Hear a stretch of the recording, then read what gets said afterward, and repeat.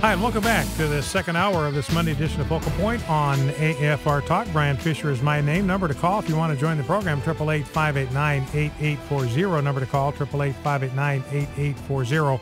Fascinating article that I read from Ben Voth at the Southern Methodist University and the connection between Christianity and the Civil Rights Movement, Christianity and Martin Luther King Jr.'s great speech, I Have a Dream, where he actually weaves prophetic passages from Amos and from Isaiah right into his great speech. And Voth's point is that without Christianity, there would have been no civil rights movement. If we'd had the myth of the separation of church and state, which is prominent in so many parts of our political culture today, you never would have had the civil rights movement because Christianity would never have been allowed to speak to issues of civil rights. So if you'd like to weigh in on all of this, what Voth is saying, look, back in the 1990s, and maybe the question would be, what do you think the implications are of this biblical illiteracy that we have today? This is Voth's point, is up until the 1990s, you would study a great speech in history and you would look for the allusions to biblical themes, and they stopped doing that in the 1990s because students were completely unfamiliar with the great themes and stories of the Scripture. So the question would be, what implications do you see of our biblical illiteracy? Now, I want to play a couple of other sound bites. I want to go to clips 5 and 6. This is Raul Labrador. He is from my home state of Idaho, a staunch conservative. He is an American citizen by birth. He was born in Puerto Rico, which was an American territory, United States territory. So therefore, he is a citizen by birth. And he was on a panel yesterday. I believe this was on CNN. He was on a panel yesterday, and everybody was gloom and doom and despair and bleakness about how far we were from realizing the dream of Martin Luther King Jr. And everybody that I hear talking about this are always talking about how far we are from realizing the dream and how much work we have to do and how little progress we've made. And before I get to those Raul Labrador clips, here's an excerpt from a piece by Joshua Dubois, or Joshua Dubois. I'm not sure how you say his last name. He was President Obama's first director of the White House faith-based initiative, and I think he still sends to President Obama a Bible verse every day for him to mull over. And he himself is in the ministry, or was in the ministry, was ordained and was active in the ministry before he went to work for the Obama White House. And he writes about this, and he's black. He writes about the fact that everybody's saying, when are we going to get there? Why haven't we got there? And here he responds to this. My first instinct has always been to answer that open-ended inquiry, when are we going to get there, to where Martin Luther King Jr. pointed us. With my first instinct is to respond with an equally squishy response, one that we will hear again and again from politicians, preachers, and activists during the next week. Quote, we've come so far, but we have so much further to go.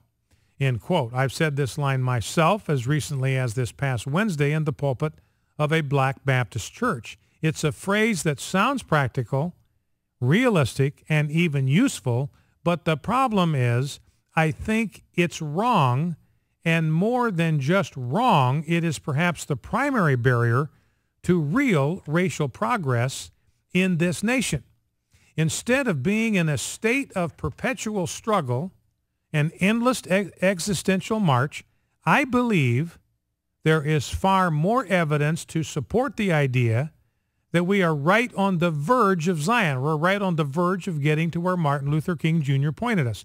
And the only thing that will stop us from getting there is the hopeless belief that we can't. And by the way, I want to suggest to you that a lot of those in the race-mongering community, they have a vested interest in keeping racial division alive. It is their calling card. It's their reason for existence. They do not want racial reconciliation in America. They don't want these racial divides overcome. They don't want barriers crossed. They don't want bridges built. They want to continue to have racial agitation because that's their meal ticket. They raise money off of that. That's their only reason for existence. And so they have a vested interest in fighting racial reconciliation. And therefore, they're the ones that are stirring up this hopeless belief that we can't get to the place that Martin Luther King Jr. pointed us to. For example, in the early, and he says we're closer than you might think, in the early 1970s, following the major accomplishments of the civil rights movement, 28% of black men dropped out of high school. Today, that number is around 14%. For whites, it's 12%. So we're closing that gap. 4 decades ago, the life expectancy for African Americans was 66. Today, it is 72. And for whites, the number is 77. So again, he says, look, we are closing the gap. The goals he talks about for racial reconciliation, for parity between the white community and black community, these goals are eminently achievable, and organizations and activists around the country are helping us walk the last mile. They are not on some perpetual march to Zion. They're focused on achieving dignity and self-determination for every struggling person in this country, in this generation, right here, right now. On this 50th anniversary, we should march knowing that we certainly have not yet fulfilled Dr. King's dream. But what if, instead of seeing this land as thousands of miles off in the distance, we perceived it as being right in front of us, begging us to walk toward it and enter? Hey, maybe we're even standing on it right now, and all we need to do is bend down and till the soil. Now, with that as a backdrop, we'll just have time for this first Raul Labrador clip. We'll play the second one coming out of the break. But Raul Labrador on this panel on race issues, and he's frustrated, agitated with his fellow panelists for their gloom and doom. Here is clip number 1. It saddens me, actually, to hear some of the things that I'm hearing here, because I think the American dream is alive. I was born 4 years after the March on Washington. I was born to a single mother who lost her job because she got pregnant by me, who decided to give me life, but the most important thing that she decided is that she was going to give me a good life. I didn't go to military school when I was a young man because my mother was rich. I went to military school because she decided to sacrifice. She decided to go without some things in her life so she could put me in a military school. Then she couldn't afford that anymore, so she put me in another private school. And eventually, when she wanted to move to the mainland, she decided to put me in a bilingual school because she thought that the only way I would be successful in life is by gaining an education, by being better educated, by learning English. So Raul Labrador is saying, look, we've come a lot further than most people are willing to acknowledge. I am a living example of the American dream. It is still attainable. I was born 4 years after the civil rights movement, and yet my mother gave me life, so it makes a strong sanctity of life statement.